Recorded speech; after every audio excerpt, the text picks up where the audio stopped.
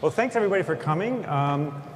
We really appreciate the fact that you've all showed up. We originally had hoped to have a very small-scale event over at SEPA, but we're very gratified that you all decided to learn about how to make a successful nation. As I was talking to Daron a little bit earlier, being positive is better than being negative. Now, first thing I'd like to do is I'd like to thank the sponsor. So this program was set up about a year ago. We were trying to set up interesting activities at Columbia, and it's sponsored. It's sort of an example of the interdisciplinary work we do here. It's sponsored by SEPA and the Center for Global Economic Governance, which is directed by Ensminger, who is here. It's also sponsored by the Columbia Law School, the Kauffman Foundation, and the Center for Contract and Economic Organization, which is directed by Bob Scott, who's here in the end. And it's also supported by the Department of Economics at Columbia and the Program for Economic Research directed by Ricardo Rice, who should be here somewhere.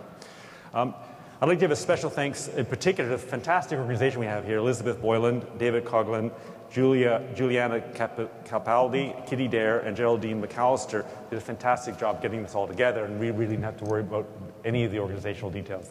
Anything that works is their responsibility. Anything that doesn't work is my responsibility. Now, what I'd like to do is I'll just give you a quick plan of what we're going to do. I'll just do a little bit of an introduction. I'll introduce the speakers. Then we're going to do 2 rounds of speakers. So each speaker will first talk a little bit about what they see as sort of an essential or important ingredient to making a nation work. Then we'll do a second round where speakers will engage with each other.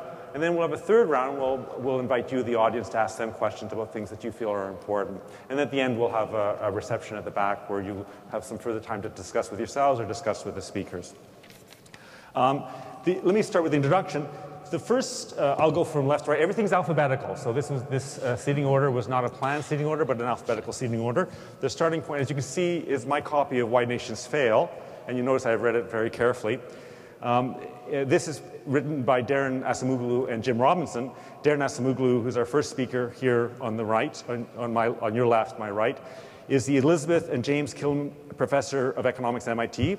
He's a John Bates Clark Medal winner, and as many of you probably know, the John Bates Clark Medal winner is your first prize, and your second prize is the Nobel Prize. He's also the author of Why Nations Fail and many other books. Why Nations Fail was International Affairs Book of the Year. He's also written The Economic Origins of Dictatorship and Democracy and Introduction to Modern Economic Growth, and 2 of these that were done with Jim Robinson. I can't help mentioning as well that Jim Malcolmson, who's a very stern co-author of mine, was on Daron's PhD committee. And Jim said that Acemoglu's thesis consists of 7 substantive chapters, each of which formed a paper in its own right. Each of these chapters was itself of very high quality. Indeed, I would consider even the weakest 3 of them to have been more than sufficient for the award of a PhD. So he was just a little bit shy, 1 paper short of 2 PhDs at the time he graduated from the LSE. Actually, I'll ask Daron if you don't mind signing the book for me, please. You won't. He'll sign it, yeah. He didn't like my review that I wrote about his book last year, but anyway. The second speaker on the left is Jean Ensminger, who's the Edie and Lou Wasserman Professor of Social Science at the California Institute of Technology and past president of the Society for Economic Anthropology. Her work on Africa includes economic anthropology and the making of a market, the institutional transformation of an African society, and this book. And it also, and recently an edited book with Joel Henrich, Experimenting with Social Norms, Fairness and Punishment in Cross-Cultural Perspective, which is another great book. I advise you to get this book and do as I'm going to do. Please sign. All right. Ulrike, unfortunately, Ulrike's also written a book. So in fact, one of the ways you get here is you have to write a book. Her book is in German. I don't actually have a copy. It's being translated by Yale University Press.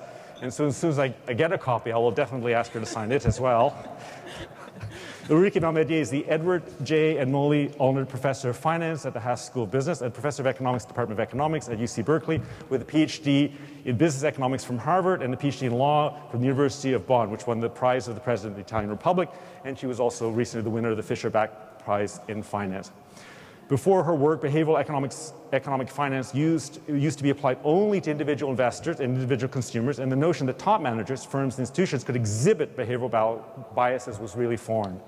She started the field of behavioral corporate finance and behavioral corporate governance with her work on managerial overconfidence with Jeff Taft. She's also an expert on Roman law and has a book forthcoming with Yale University Press, The Origins of the Corporation. And in some sense, as you can see, what we're doing is we're going to cover all aspects of building a successful firm and nation. The last person on your right is Robert Scott, the Alfred McCormack Professor of Law and Director of the Center on Contract and Economic Organization at Columbia University. He was Dean of the Virginia Law School for 10 years, served as President of the American Law and Deans Association from 1999 to 2001, and is a member of the American Academy of Arts and Science. He's one of the world's leading experts on contract law and is the author of Foundations of Commercial Law, Contract Law and Theory, and The Limits of Leviathan, Contract Theory and the Enforcement of International Law. With Milu Gulati, he's done the 3.5-minute transaction boilerplate and The Limits of Contract Design. This is this book here, another fantastic book. His work with Charlie Getz has influenced law in the United States. And most law professors like to get cited, but his work was actually used by judges to change Delaware law.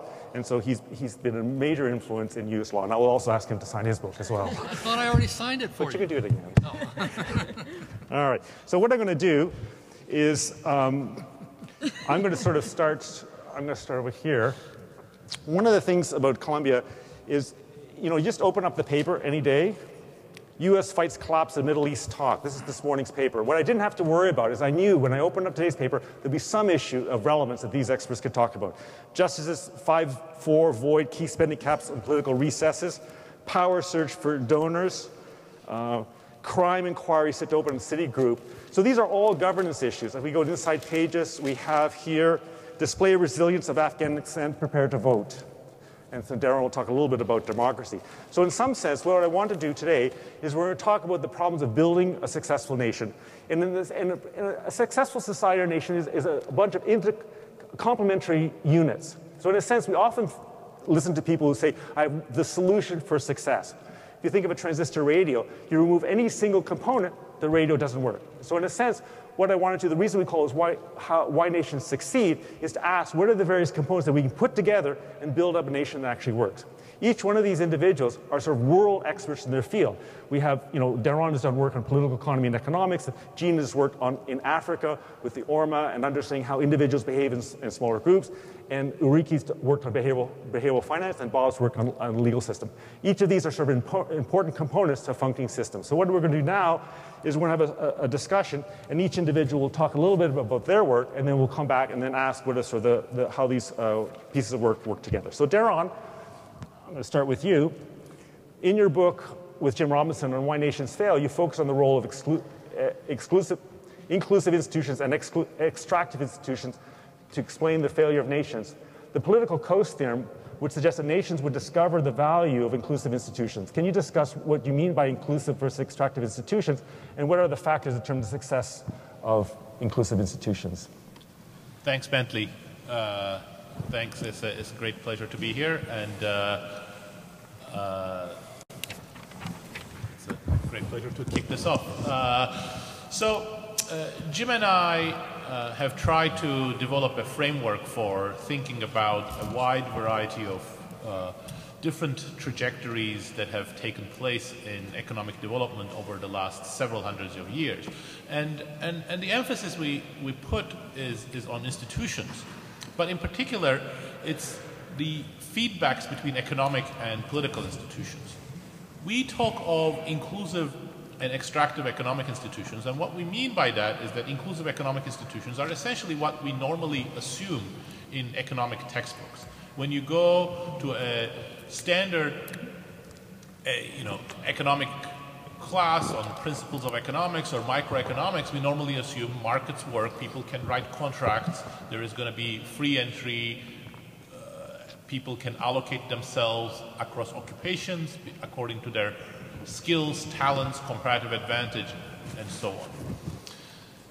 So broadly speaking, those are economic institutions, both formal and informal, that enable people to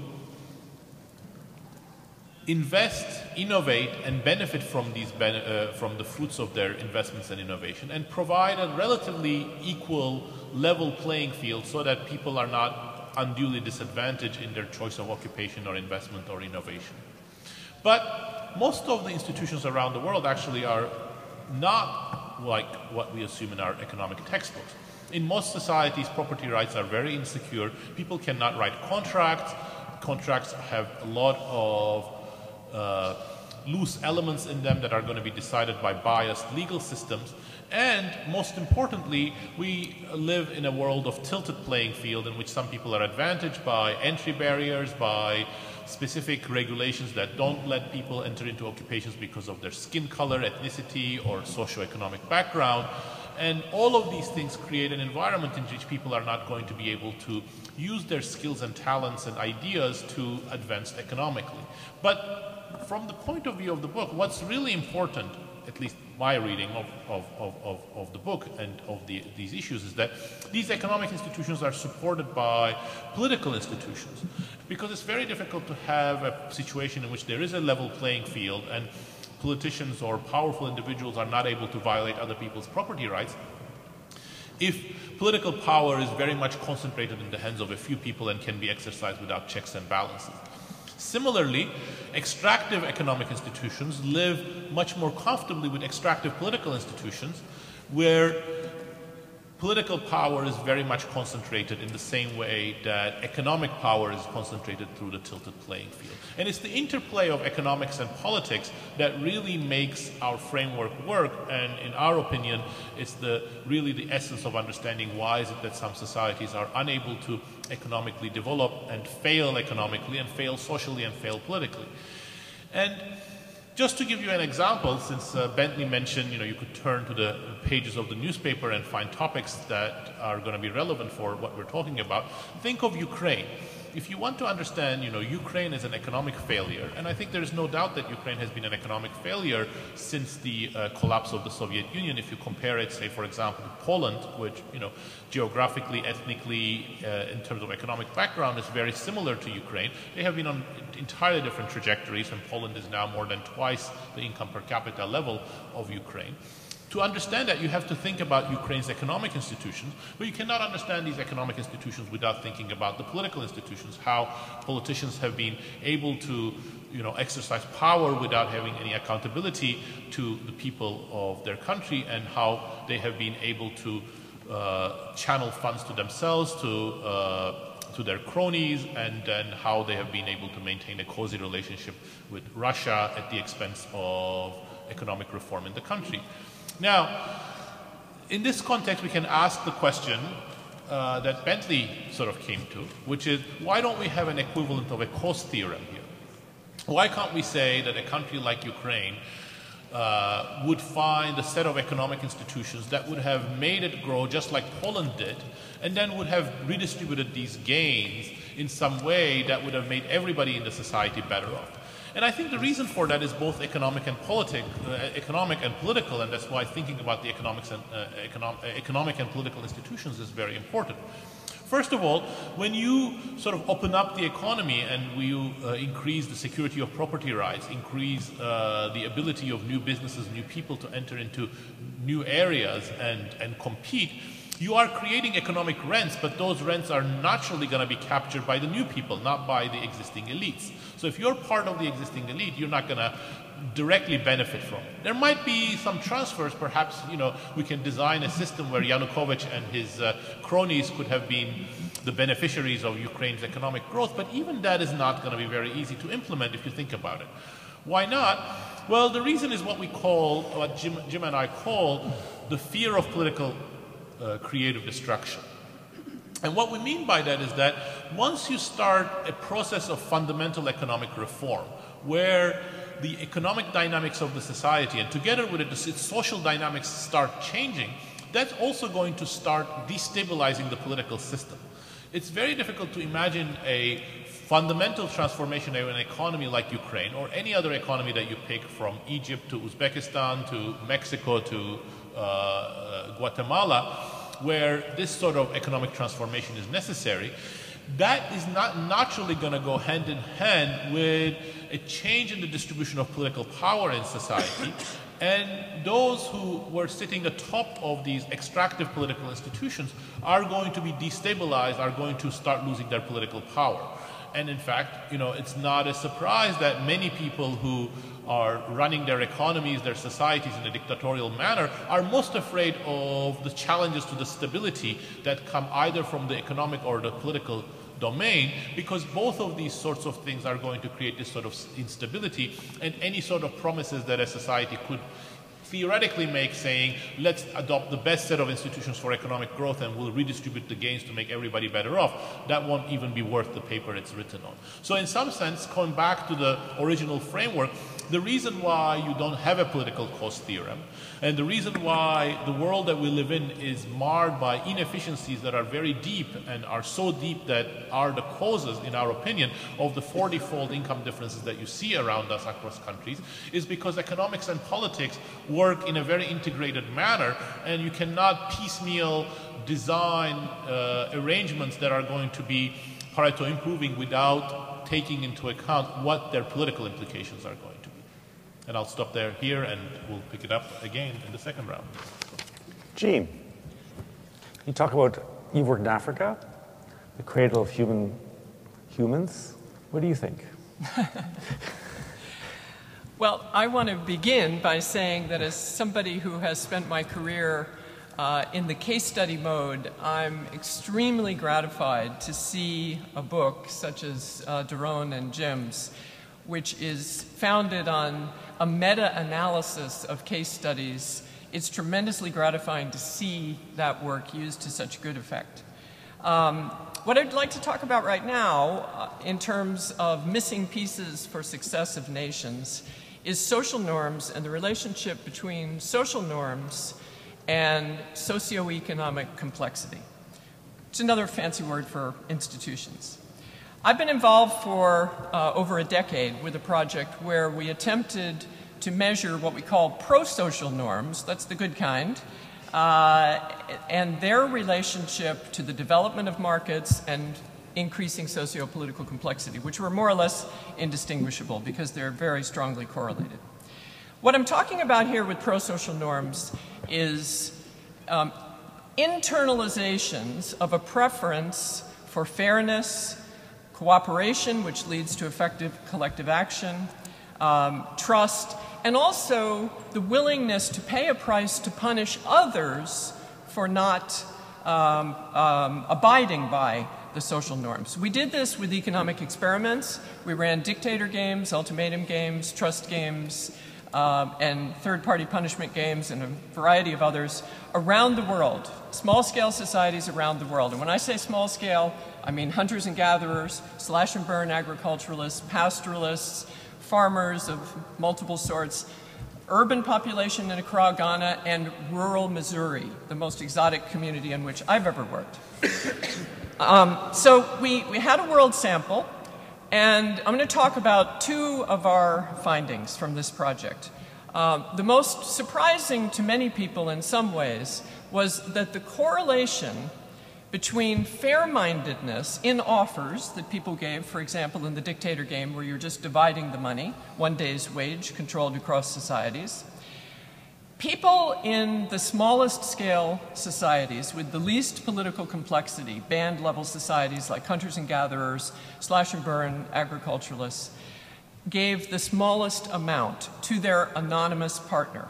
Those in highly developed market societies, that would be rural Missouri, Accra, Ghana, gave the most. In other words, they were more fair-minded, and this is the way they talked about the fact that they gave well over 40%, and in rural Missouri, close to 50%. So why would this be the case? We believe that there's an iterative effect going on between the development of norms for pro-social behavior and the development of markets and socio-political complexity. In a very small-scale society with face-to-face dyadic relationships, there's the ability to punish people directly, but it doesn't translate very well, and nor do people in such societies have a great deal of experience in anonymous economic market exchange. In highly complex market societies, the enforcement and monitoring of contracts can never be perfect. It's much more efficient for the sake of the economy, and the system works much better if people have internalized some sense of fair dealing and abiding by the rules. Second finding that I want to talk about is what happens regarding punishment behavior. And the experiment that drives this home most clearly is what's called the third-party punishment game. In this experiment, you've got two people playing a dictator game, and then a third party endowed with a stake from which they can pay money to punish player number one for having engaged in what they perceive to be unfair behavior toward player number two. So they were not an injured party, but they're acting as a sort of adjudicatory party in the third person. And what we find here is that there's a strong correlation with community size. The larger the size of the community people live in, the more inclined they are to be heavy punishers of those who violate this social norm of fair-mindedness. Again, in face-to-face societies, people are living in much smaller communities, and they're able to solve these conflict problems either by personal dyadic relationships or by moving away, because many of these societies are nomadic. Once one settles down into a community, communities grow to a larger size because they can. They're now based on agriculture, if not industrialization. But people can no longer solve their problems in face-to-face relationships. They're involved in some anonymous exchanges, and merely getting along in such societies, when you can no longer move away, requires the development of more complex institutions for conflict resolution. And that's what we found in the course of our research. Now, the mechanisms by which we see this coevolution of the pro-social norms and the institutions, we believe is something akin to natural selection, such that more successful societies outcompete other societies. And you may immediately think of military expansion. They're more successful, they've got resources, a better military. Yes, that certainly undoubtedly happens. It happens also through slave raiding, but it also happens by attracting followers. It also happens completely peacefully by attracting women, for example, by being able to pay higher bride wealth. And we see this commonly in Africa. And it also, of course, happens by diffusion. People copy those who are particularly successful. In Africa and in many other parts of the world, these systems were aborted. When I say systems, I mean this give and take process, not of course always moving in the same direction, sometimes falling backward, but this iterative process of social norms evolving together with higher socio-political complexity was aborted by slavery first and also by colonialism. A top-down imposition of state, which is what occurred, for example, in Africa as these boundaries were carved up in Europe, meant that formal laws were put on the books, but the social norms that are required in order for people to grant legitimacy to the state and in order for them to abide by these laws that are on the books did not necessarily exist. And this is one of the missing social pieces for the success of nations. That's great. So Ulrike, how does this fit into running a major modern corporation? Big question.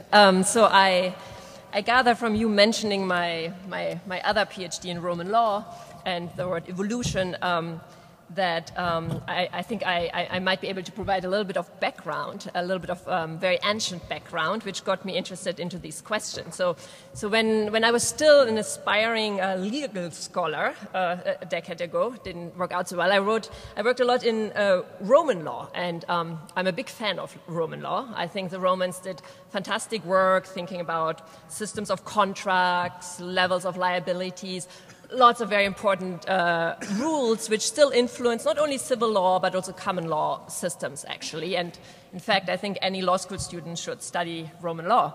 However, when the topic I really got interested in was the question when, also doing economics, when the Roman economy started to grow, how they relied on the interaction of entrepreneurs and when and under which circumstances companies, corporations in quotation mark, started to grow. And so what I discovered then is when we think today of Roman law, we think of the classic Roman law. It's written down in the Justinian Code from 500 AD, and it reports basically legal rules that were developed 200, 300 years earlier than that. Something really interesting is that actually the time when Rome was really successful in having companies grow, which had a little bit of a corporate feature, they'd shares, they found ways to kind of limit liability, was actually the Roman Republic, the BC times. And that was a time when these great Roman law inventions, if I may call them that, hadn't actually come into existence yet. And so what...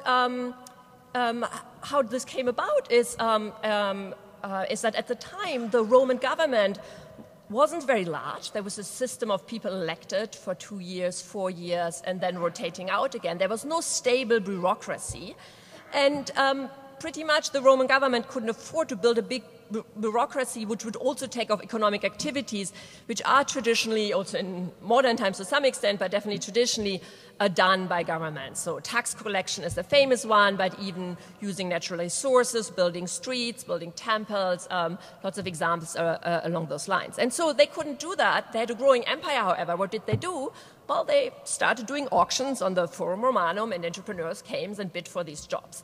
And since these businesses grew larger and larger, but no legal environment was there to really handle that, well, they found ways to handle it. There was political support for making it possible to also deal with taxes in the provinces and also use these wonderful mines in some other provinces.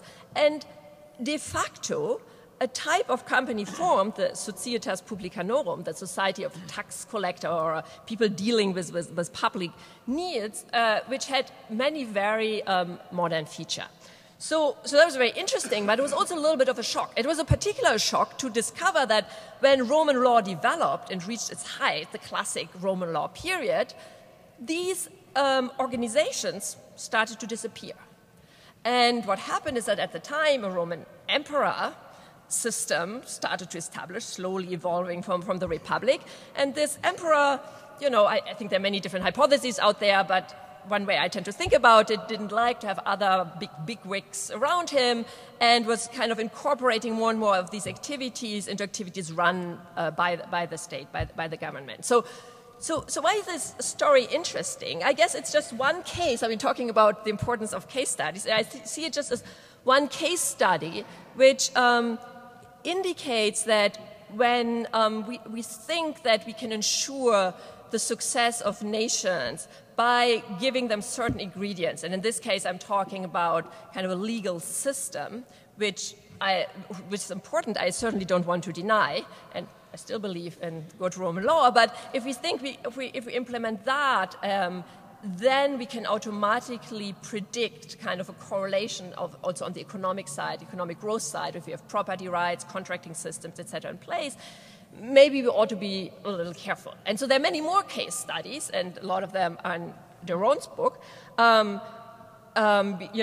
A lot of the modern case studies, you might even think of, China, where maybe the legal system hasn't reached the state we would expect to see given the economic activities, but nevertheless some economic activities in the direction of slightly in the direction of capitalism is starting with public support. Or if we think about South Korea, if we think about the failures in Mexico after the Mexican miracle, I think there are lots of examples which kind of point in this direction. And so what's just neat about the Roman example is that was a case where, oftentimes you have the political development and the legal development kind of going in the same direction. The legal system makes progress, and the political system makes also progress towards a more, towards democracy or openness toward market-based economies, and kind of disentangling effect is hard. And so what's cool about the Romans is they used to have a republic with elections, limited who could vote, but still, and no good legal system, and found very modern ways of dealing with the economic activities. Then, however, the political system, in some sense, you may say, regressed, with one person assuming a lot of the power, and the legal system evolved forward, but the economic system also regressed. So I think it's just kind of one cautionary tale about this notion that you can just take a legal system and then kind of this would be the foundation of economic development. Of course, I'm an economist today. I want to be careful about hypothetical counterfactuals. Who knows what would have been during the Roman Republic had they had classic modern law and vice versa. But I think it is still an interesting case study. And it links to what I work on these days as a behavioral finance person who thinks about how past experiences, culture, if you wish, or personal experience is something I'm also interested in, affects the way we act, the way we're willing to take risks. So a very current example is financial crisis. If we are if we have lived through the recent financial crisis, so our retirement savings disappear, or a particular young generation just entering the job market for the first time, earning money, putting it aside on a broadly diversified stock-based index, as we recommend as finance professors, and it poof went away, then to assume that, once you have reestablished the same economic parameters, we give people their wealth back. You have reestablished that, mortgage lending functions properly. You have kind of reestablished the economic conditions under which you think people would behave rationally in terms of their savings behavior. I think you will be wrong. I think you will discover, and I've discovered that in my work, that there's a lasting impact of what you've lived through. If you've lived through the financial crisis, you will tend to shy away from stock market investment for the next 5, 10, 20 years. It will slowly revert, and only slowly you're going to go back to a more diversified investing. So what I'm trying to say is that we have to put institutions, a system, incentives in the context of what a person and a nation has lived through. And in fact, the origin of this kind of interest, me being German and my course on these projects, Stefan Nagel also being German, was indeed us wondering why Germans, are so obsessed about inflation. And talking about how I was looking in your newspaper before whether I could find a comment about Draghi fighting deflationary tendencies. I'm sure the average blood pressure went up in Germany today, and the number of heart attacks as well when the news came out. And so there's this notion that what a nation has experienced, where they come from, will fundamentally alter the way they're engaging with institutions, the way they're making choices personally, and then accumulating up also to an organizational level. So what I just said about experience effects affecting, and I can measure it, whether or not you take a mortgage, and whether it's a fixed rate or variable rate mortgage, whether or not you invest in the stock market or just put everything on a barely any interest-paying savings account, that does aggregate up actually to institutional decision-making. So, for example, in banks, banks having lived through that crisis are now very aware of the type of risk they faced in that current crisis. They've kind of formed some type of institutional memory which affects their type of risk-taking. And you can take the last 100 years of bank data and take various measures of risk, and you can detect it in this data.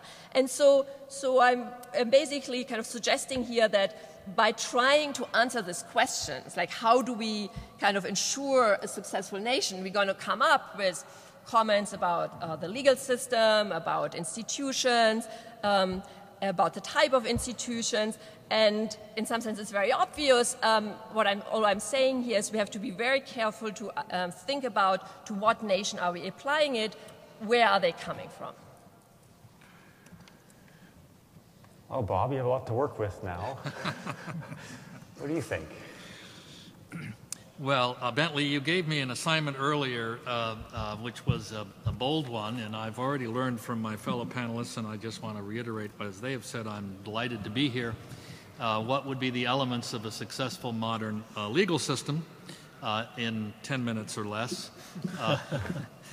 But let me start with a truism, widely accepted in the academic community, that a necessary condition for a successful modern legal system is the effective protection of property and contract rights. The question is, what does that mean? And I think to start with an answer, one has to begin at the beginning with the essence of the institution of contract, something we don't talk about often in these discussions, and that is the essence of the making and keeping of promises. Interestingly, anthropologists have studied cultures large and small all over the world and discovered only one instance, a single instance, of a society that does not recognize the norm of promising as a commitment to a future action. Making promises are ubiquitous. Keeping promises when one comes to regret the future is the trick. And having the ability to enforce promises of intended future actions has this wonderful property of bringing the future to the present, of allowing individuals and organizations to plan. And these future actions are, after all, what economists call investment. And without investment, we are told, there can be no growth.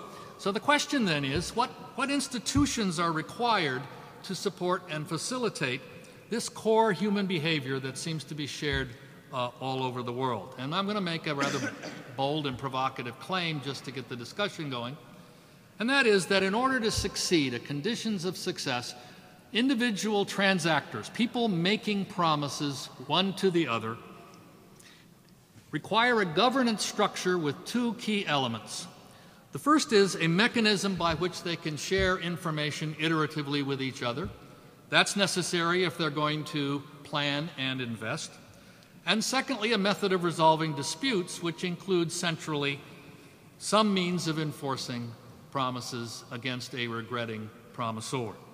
Now, my colleagues here at Columbia, Ron Gilson and Chuck Sable and I have been studying these governance structures in the contemporary environment for about 5 or 6 years now, an environment characterized by rapid technological change, as we all know, and increasing levels of uncertainty, where parties, I think, face challenges that are quite unique and quite different from those in earlier historical periods. And what we see is the evolution of a novel form of contracting behavior that exists in many different settings: supply chains, biochemical and biotechnical development, Silicon Valley transactions. It is relatively ubiquitous, and it involves the parties committing to collaborate without committing to do anything other than to collaborate on a project that they cannot define at the time of the promise, and is entirely open-ended in terms of the outcome of the collaboration, other than the aspiration that by sharing information, they ultimately may reach a project that neither can successfully define or combine or accomplish on their own. A radically incomplete contract, as an economist would say, and economic theory struggles to find an explanation for why these investments go forward. What we find that this new structure illustrates is that successful governance structures are not simply a function of formal legal institutions, what you typically think about, a system of courts to decree who is responsible for what, and a sheriff or two in order to enforce those decrees. There are, in fact, I would argue, 3 key variables that contribute to success in any given environment, and in any given environment these variables can function either as complements or as substitutes. The claim would be that the presence of all 3 drives most successful modern legal systems. So the first element is relatively straightforward, and that is a formal public system for coercively enforcing those promises that are the product of a bargain for exchange. The reality is that the state owns the monopoly on coercion, and as the monopolist requires its power ultimately for enforcement. Courts, therefore, as the embodiment of that coercive power, are the first and probably essential element in a successful system. And a lot has been written on what constitutes effective courts. At least three elements stand out above all the others: an independent judiciary, quality judges, and perhaps most importantly of all, a system of published rules and opinions which together form a body of legal precedent, which we usually speak of when we're talking about the rule of law. The critical value here is that the truth is most parties do not litigate their disputes. Most parties don't seek coercive enforcement. Most parties bargain in the shadow of the law, and it's the existence of this structure, which is backed by the exercise of power, that is successful. Interestingly, in the modern global world, it turns out that it's no longer absolutely necessary that every nation have its own system of effective courts, because today parties can borrow courts. Under the Hague Choice of Courts Convention, for example, a state only need to ratify the treaty under which member states commit that they will honor the choice of court chosen by parties in their private agreement. Even more interestingly, although clearly aspirational at this point, is that these kinds of choice of court agreements in which you borrow New York courts or London courts, for example, don't have to be limited to large transactional, international transactions among large international players. They could actually be utilized potentially by small-scale domestic transactors as well, because there are proposals now being at least tried in an experimental way for virtual courts, in which they would have availability for anyone who chose, let's say, the New York Commercial Court to resolve their private dispute. So you could imagine a buyer and seller in Bangalore agreeing to litigate their disputes through the system of a New York Commercial Court, never having to leave the boundaries of Karnataka.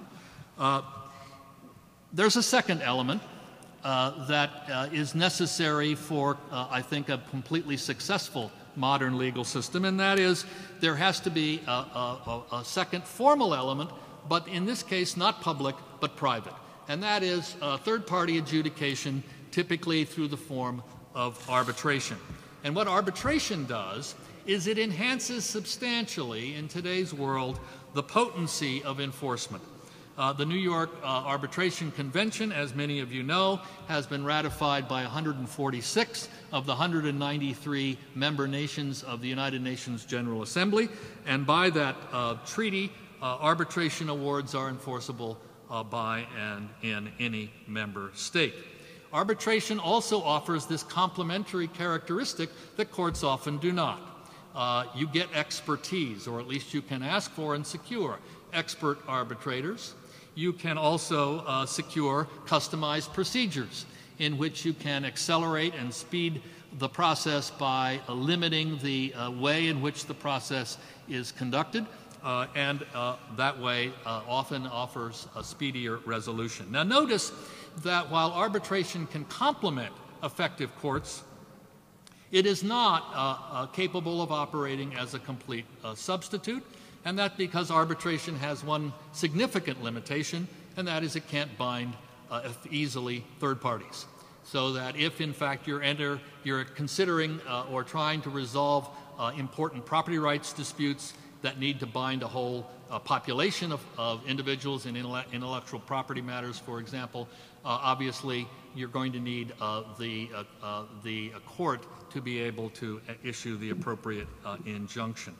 There is, however, a third element often overlooked, although our panelists recognize it, I think, well, and that is entirely informal. The enforcement of promises through self-enforcement, what economists typically call relational contracting.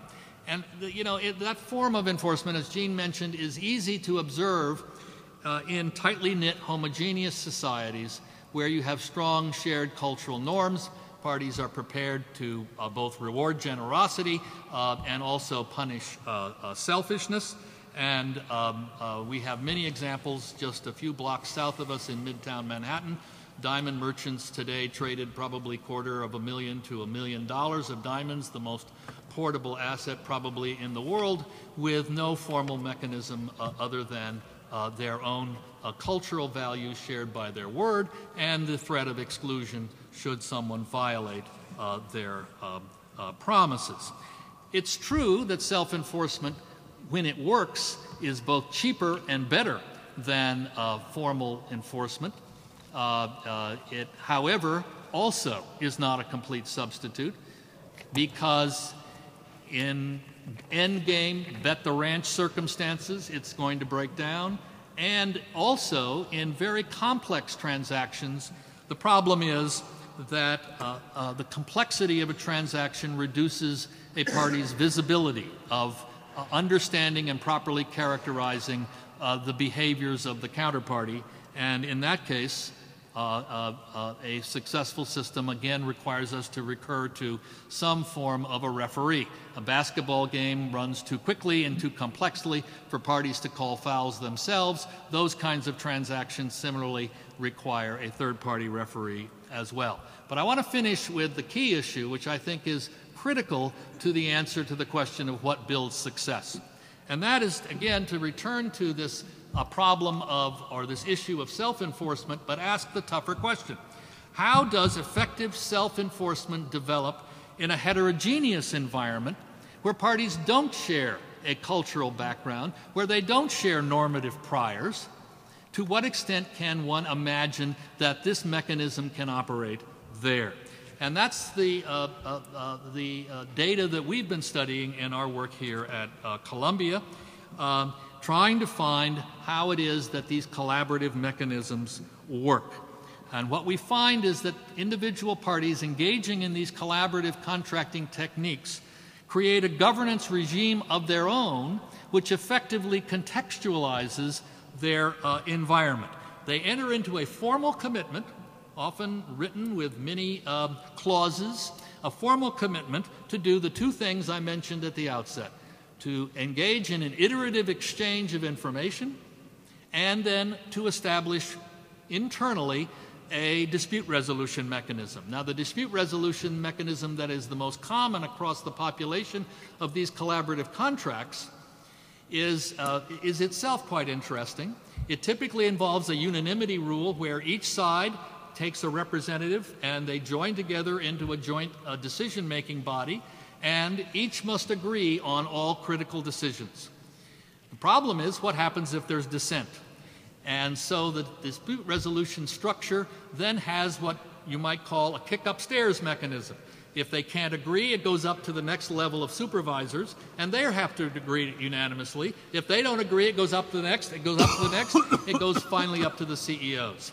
The important thing is, you can imagine the disciplining power that exacts on dissent, unless that dissent really has potent reasons to do so. So what does this collaboration produce? How is it that it works to allow these parties to safely invest when no formal structures by way of enforcement are used? What we find is that parties engaged in this activity learn two things about each other. First, they learn the capability of the counterparty to actually pursue the project in which they are engaged. Are you any good at doing what we need to do? And second, at the same time, they learn something about the counterparty's character. Do you have indeed the predisposition to cooperation and reciprocity that is essential to make this governance system work? Over time, what happens is that trust builds endogenously, and the parties ultimately build a wall around each other, because the costs of moving to any alternative partner obviously becomes larger and larger as the values that are inherent in dealing with the counterparty tend to grow. So I come up with a conclusion to answer Bentley's question. It has two parts to it. First, I think and would argue that the interplay of all three of these forces produces the most robust legal system in the modern world. But for states, the second point is, but for states that are still developing, the good news perhaps is that the ability to develop only one or two will provide fairly effective substitutes for what is missing. Well, thanks very much, Bob. So what we'll do now is move to round two and sort of ask people to comment on what the others have said. And one thing that's sort of common in my three panelists here, which is quite intriguing, is Jean actually described this evolution of social norms, and she described that the behavior at the individual level of individuals in different societies are quite different. That is, in dictators' games, they'll give different amounts of money. So that is the people. We often assume in economics that people are the same in all contexts, but here you have evidence that in fact their behavior varies as a function of the institutional design. But what was particularly interesting was the fact that you're talking about this dynamics that somehow got arrested in the African context. And then you were also discussing how in the Roman context we have this development of this beautiful law, but somehow it was missing the other side when the emperor stepped in. And then Bob was describing also beautiful law in another context. Now what I would like to ask Daron is both of these three stories are dynamic. The past is very important. And I was wondering how, in a sense, you've described what we would call in economics a cross-section. That is, a successful nation has a bunch of ingredients, and unsuccessful ones have these poor institutions. Maybe we could look within a nation and ask, what are the sort of things that get us on the path towards these better institutions, in your opinion? Thank you, Bentley. So there's always a danger in highly scripted panels that you don't know whether it's going to gel. But one great advantage of being together with these three wonderful social scientists is that even if it's scripted, you learn a lot. So it was, I know the work of all three of them, but hearing it in this context has been really inspiring. And I want to actually, rather than directly respond to the script, I want to actually comment on the issues that I think Bob, Ulrike, and Jean's perspectives present, and I'll come back to Bentley's question at the end in that context. Because I think the issues that are brought up here are central to many of the dynamics, many of the thinkings about dynamics of institutions, and then really what we mean about institutions and what their roles are. And I think starting from Bob's, I think Bob gave a very, very complete and very compelling account of what makes laws work. When is it that law enforcement really is effective? But on the other hand, I think it also highlights the way that I think about laws and perhaps what their roles are and how perhaps it differs a little bit from a lawyer's perspective. And I think when we talk about institutions, and one of the reasons why we don't emphasize laws as the most important part of it is because laws are essentially what's in the books. So you can have laws that are very much on the extractive front in our inclusive extractive axis. So if you think, for example, laws in slave societies or laws in South Africa apartheid, we can have exactly the discussion that Bob had about how a society will be able to enforce those laws and how much they are internalized, how much self-enforcement there is, and the ability of the state to sort of resolve the disputes around and in the center of these issues would all apply. But it wouldn't change the fact that these laws are deeply extractive and are actually not working for the benefit of the society at large, but only some part of it, and are going to have, in my opinion, according to our research, quite negative economic consequences. And I think the way to actually make progress here, in some sense, is exactly what Ulrike emphasized, which is that you really have to think about the political foundations of law. Laws, just like every other human institution or norm, is not devoid of politics. They are the result of some sort of conflict and struggle between different individuals, different groups, and have important implications about how authority, political power, and resources in society are distributed. And I think I love Ulrike's account of the Roman Republic and the transition to the empire, and I had read her paper in the past, but it's nice to hear it in this context. And it sort of brings up another issue, which I think political scientists generally call legitimacy. I think one different way of thinking about Ulrike's account is that, whether a particular exercise of a state in particular in regards to how it resolves disputes is legitimate. And I think that's something I've struggled a lot over the years, and I don't claim to understand it, partly because I think legitimacy is a very sort of slippery notion. But I think there is something quite relevant for our understanding of institutions. And the way that I actually started realizing that there was a big hole in my own understanding of these issues was thinking about a very, very simple empirical aspect of the data, is that when you look at countries in the world and either ranked by any measure of institutional quality or even income per capita, you'll see that those that are institutionally better and are more economically developed have a much larger share of their of taxes in GDP.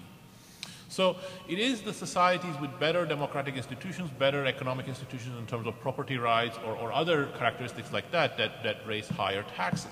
So why would that actually be so? I mean, you might have thought ex ante that perhaps if you have an unchecked kleptocrat, he would be able to grab a lot of resources from society.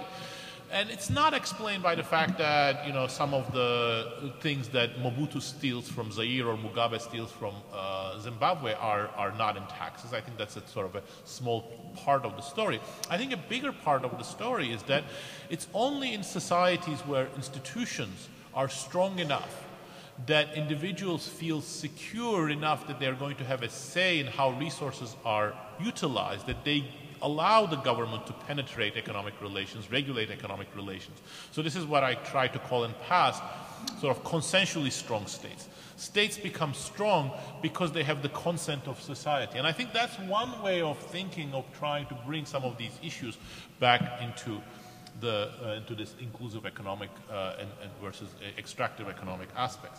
And I think that's also a way, it gives me sort of a way to think about the many important questions that Jean's comments bring on the table. I mean, in addition to her wonderful research on understanding the internal social norms in small-scale societies, I think this is a fairly important set of issues that remain unresolved. And I don't fully know what's the best way forward, but I think there are a few things that are sort of worth mentioning here.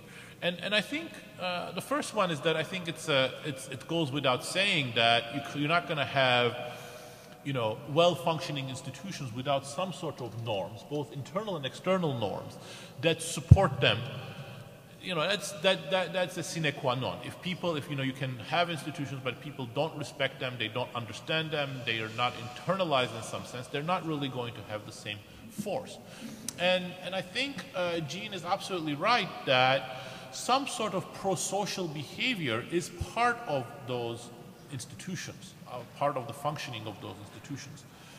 But I think after that, the picture gets much murkier in my mind. And I think remaining questions in my mind, and I'd love to hear Jean's perspective on this, are related to such things as, you know, is there really one sort of pro-social norm? In other words, you know, you can, in the same way that societies can be inclusive, but only towards the people who are included. You know, you can have a nation state that's inclusive towards its citizens, but still, you know, like the UK, you know, Britain did in the 19th century, quite extractive in its colonies. Perhaps pro-social behavior also is only for the people who are viewed as social. So people may be very pro-social, may support their group, but if their group is still a small part, only some part of society, and if those pro-social behaviors don't translate into respecting much more broad-based inclusive institutions, you know, what is their implications going to be? The second set of questions that I think are really interesting, and I'm struggling with them all the time, is sort of the feedbacks between norms and institutions. And I think, you know, especially Jean has put the emphasis on internal norms, so how I actually internally think and internalize how I should behave in certain anonymous transactions.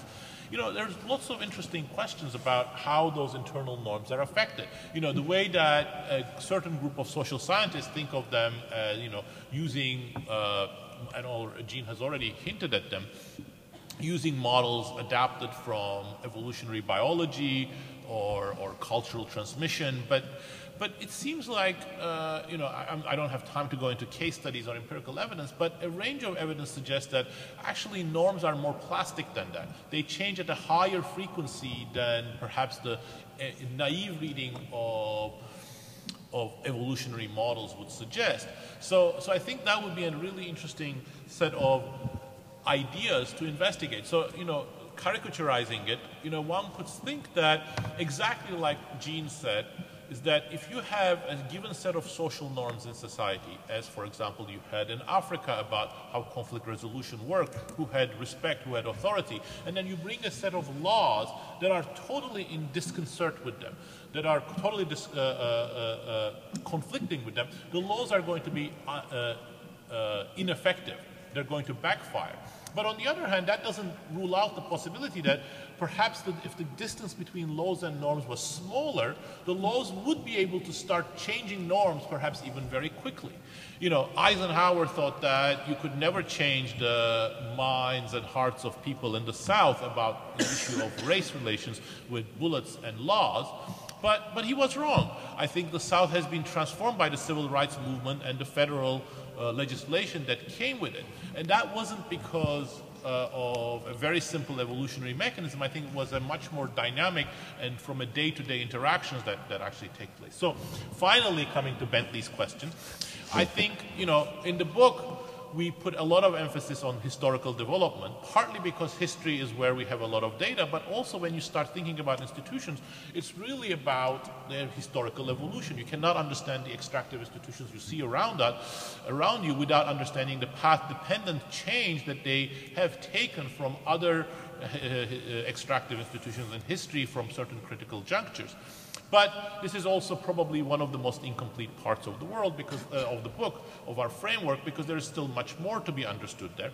And I think the two topics that I've tried to emphasize, but building on the emphasis of the other panelists, are, I think, a very important parts of that. One is that I think inclusive institutions really require this thing that I try to call, perhaps not the best word, but consensually strong states.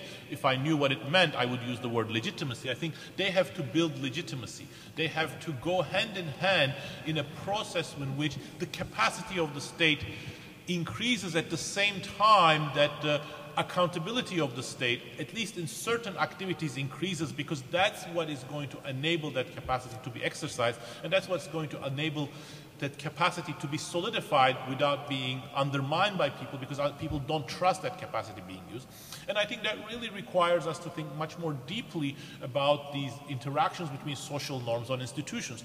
How is it that the social norms, for example, what we view as the rights that the citizens are able to protect against the state, and how that evolves over time, and how their trust in certain constitutional or institutional features of society evolve together with the mature, process of the institutions becoming more mature, are probably a very essential part of inclusive institutions being built over time.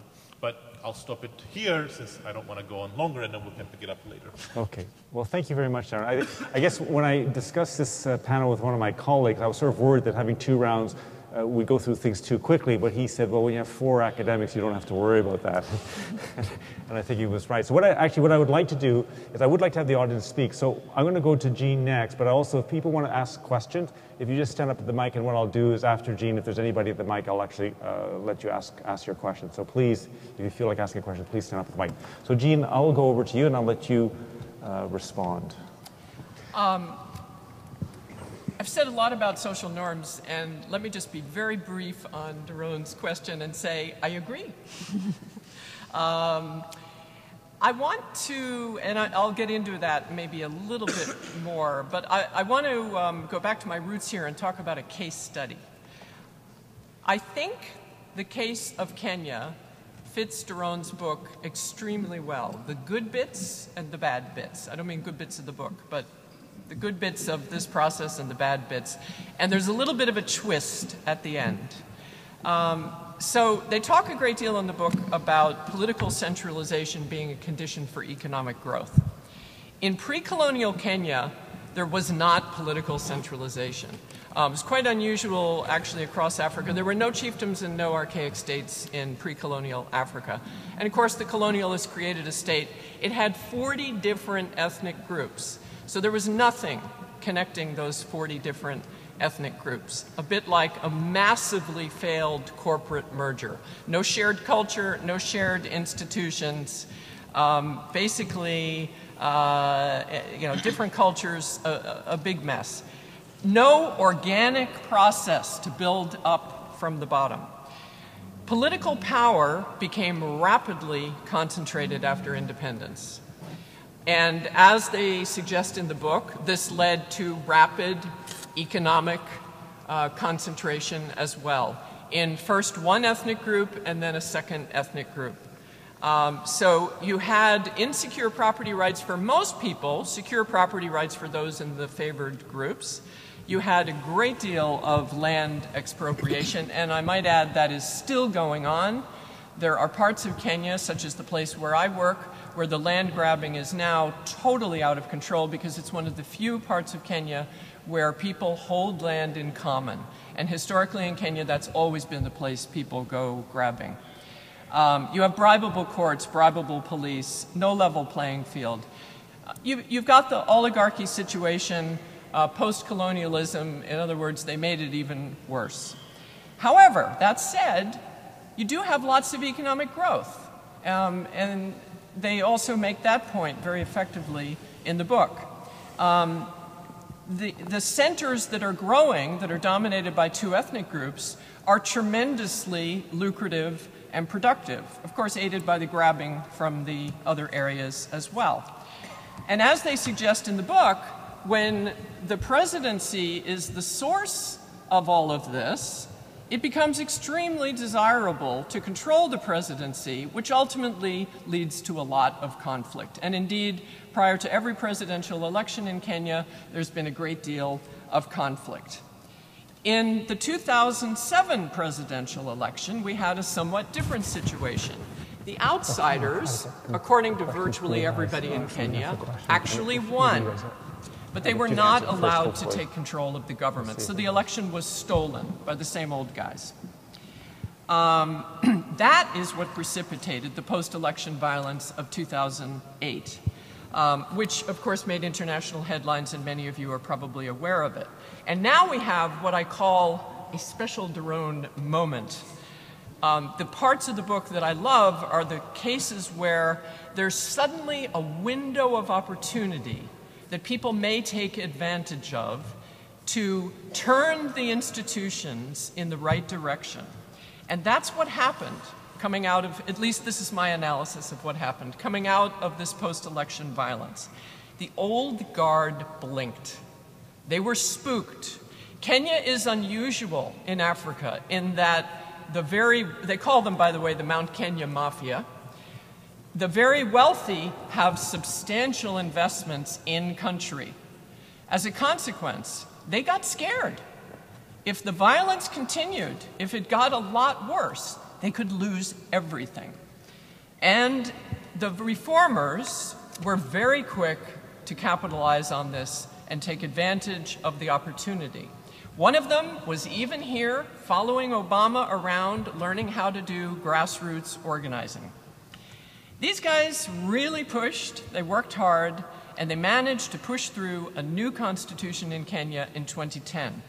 This was no mean feat. In fact, it shocked even the reformers that they actually succeeded. This constitution has many good elements. Judicial reform, freedom of the press. That's not, of course, to say all of these things are actually being implemented. Nevertheless, they are there in the Constitution, and it makes some difference. But one of the big changes was political decentralization. They created 47 counties that had never existed before, together with infrastructures and revenue to be sent out to those countries. Now, in the book, Daron talks a great deal about political inclusiveness. So, the creation of these counties looks like political inclusiveness. We've got now resources going out far more broadly outside of the central government. But again, oligarchy takes over. So now we have 48 centers eating, as they say in Kenya. So we've got governors eating, just like the big guy in Nairobi used to eat. So first they eat for themselves, then they engage in nepotism and patronage. And then there's something else that's going on now. And by the way, I'm reporting things that are literally coming to me over the telephone week by week. So this is pretty up to date. In the villages, with what is left in these county governments, there is a push for every village to get their guys hired and every village to get somebody in their village to get one of the contracts that's being given out. But it does mean that there is a spreading of the crumbs that are left over. It doesn't necessarily mean that we're creating a competitive environment, which is what we would want for real takeoff. The most qualified people are not the ones getting the jobs, even when you push for this greater equitable distribution. There are, however, some rays of hope in all of this. The judiciary. So private citizens in Kenya now have the right to sue the state. And the very interesting development quite recently. One of the guys in one of the districts that I follow was one of these fellows who was qualified for the job to take over a ministerial position at the county level. And he was passed over. Other people who did not meet the minimal requirements were hired in favor of him. And he sued. He took the governor to court. And this has been a front page story because, needless to say, other governors are worried about it and other individuals in other counties are thinking, gee, maybe I can do the same thing. Interesting story. The governor had one of his guys, gave him 1 million shillings and said, go defend the county in court. His guy went down to the high court, came back, said, hire a lawyer and defend our county. The guy came back and said, lawyer's on the job, case is going well, but I need more money for the lawyer. More money for the lawyer. The decision came down against the county. All of the administrators were sent home. It turned out, no honor among thieves, the governor's guy never hired a lawyer, so they never defended the county. The other development that I'm seeing on the ground is that the media are much more present in the counties. There's money there. That attracts the media. So there's a lot more people looking around. I'm seeing a freer environment. So for example, an MP very recently was caught by a local ward representative for having given out a tender without any competitive bidding.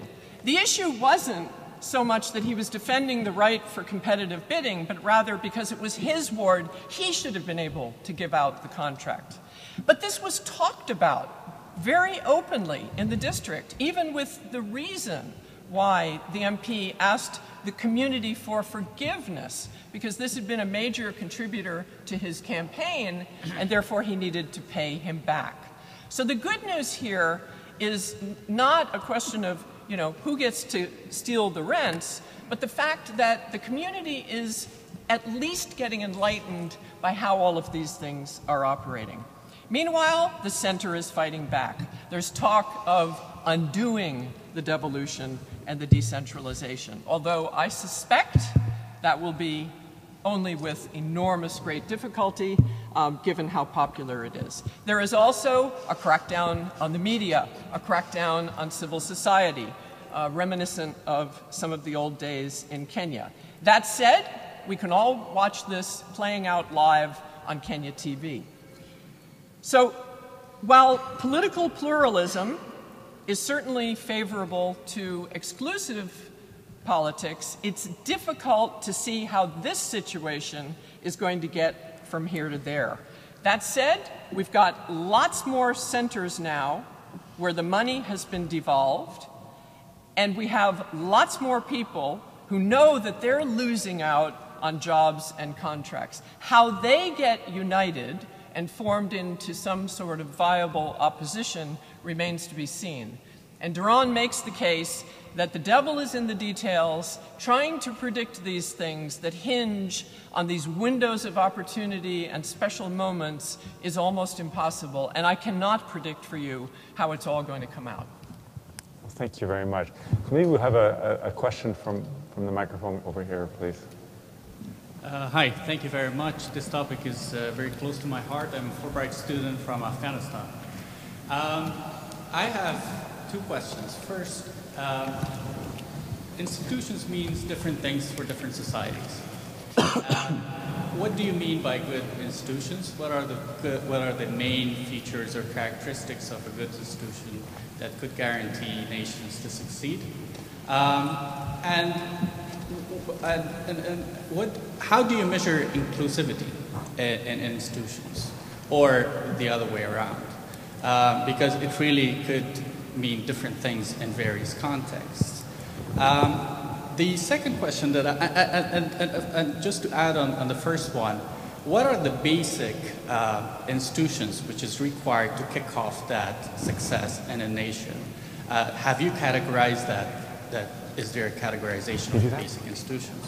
The second question I have, it has to do with the legal building blocks of a successful nation.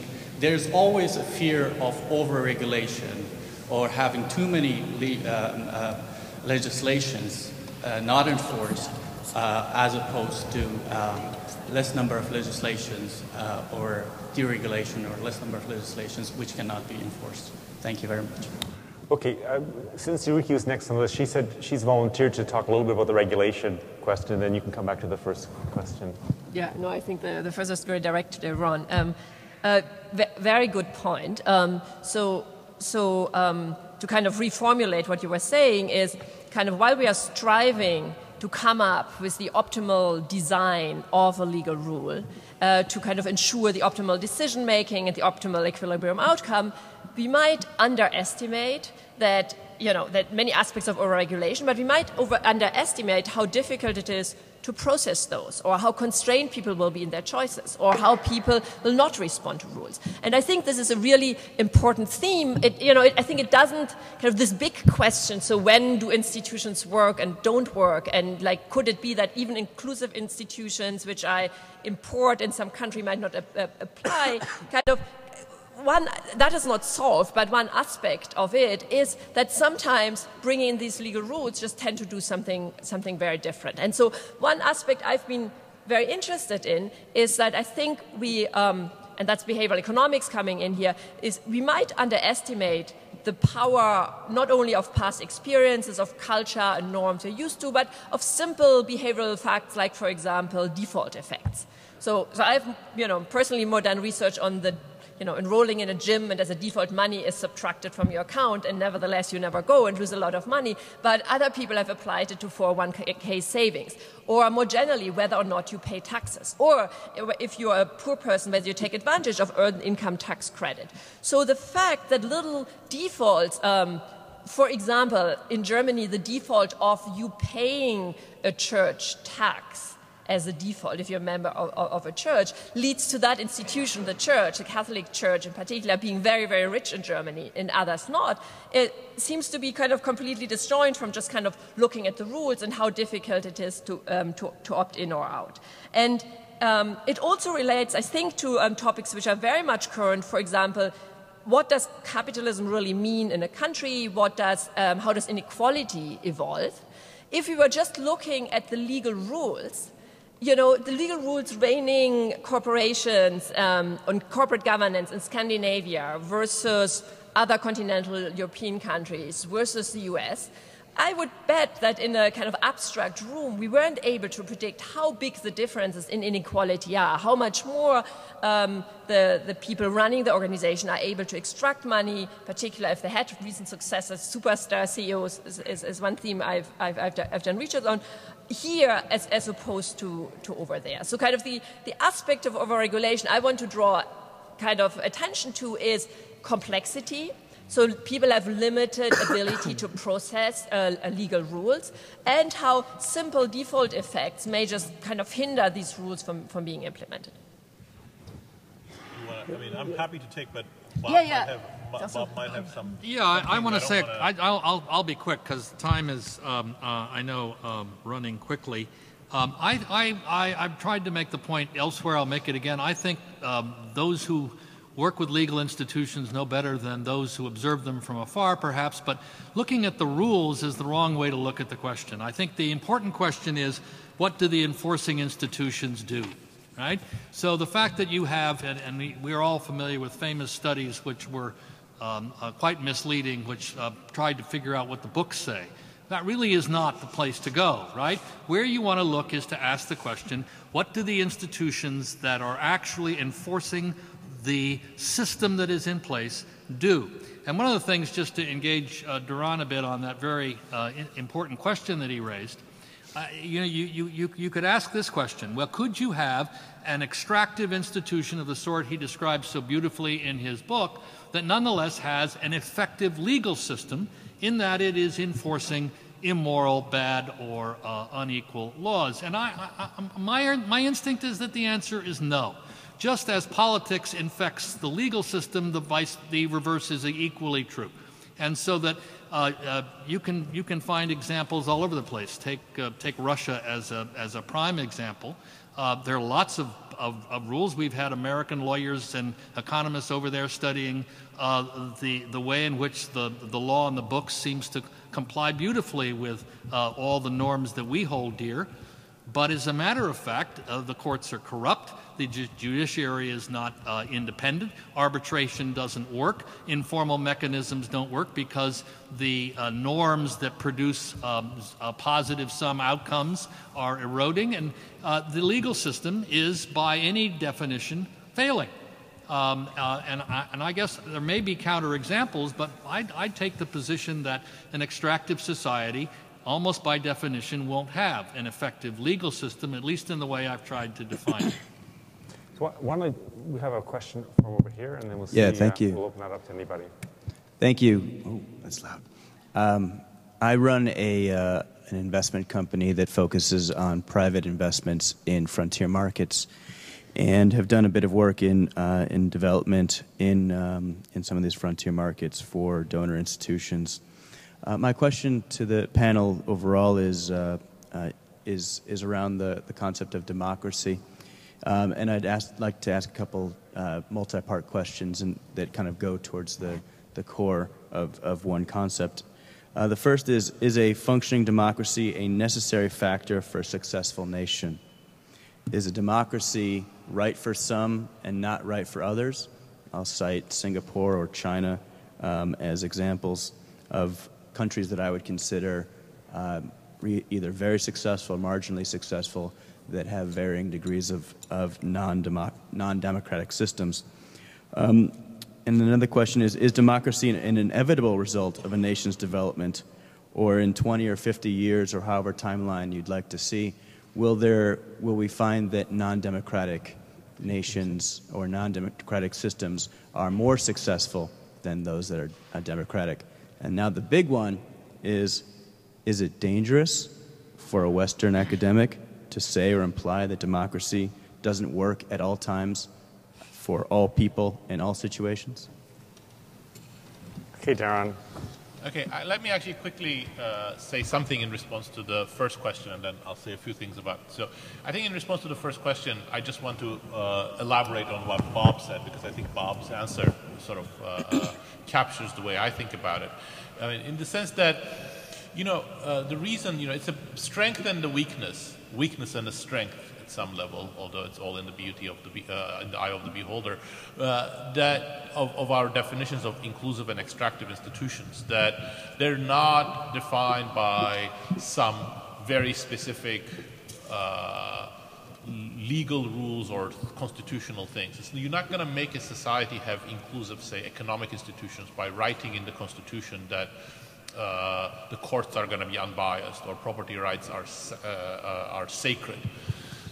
And similarly, extractive institutions aren't all characterized by the same things.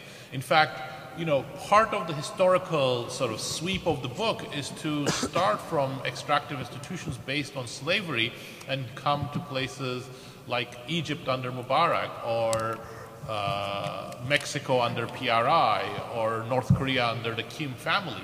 You know, if you look at those societies, there is nothing in common between the details of certain institutional features. But at the end, we think that extractive economic institutions is a useful umbrella for thinking about these institutions, because even though the details differ, the functions of how economic power and political power is organized in society has a lot of commonalities. In each case, the economic rules, be it slavery, be it contracts that are given to insiders of Mubarak's NDP party, or the way that the Juche system and communism in North Korea work, all of them have been tilted in a specific way to advantage a small group of individuals and at the expense of the rest of society. So that's the commonality between extractive institutions under different circumstances. And similarly, same thing about inclusive institutions. So I think if you want to sort of think about inclusive institutions, it's not just what you put in the constitutions or what you declare as how the institutions work. On democracy, that's a very long question in the sense that to give the answer, so I'm just going to give a very snippet of it. But of course, this is going to reflect my own views. You know, this draws on some work that I've been doing with Suresh Naidu, is sitting here. You know, first of all, we are very convinced, you know, rightly or wrongly, that inclusive political institutions are central for economic development in the long run. Inclusive political institutions are more than democracy. You can have elections, but that's not going to make inclusive political institutions. But democracy is necessary for it. You cannot have a dictatorship or a junta that's inclusive political institutions, because it's not going to distribute political power equally. So therefore, it's an empirical question, even if you believe our perspective, what democracy does.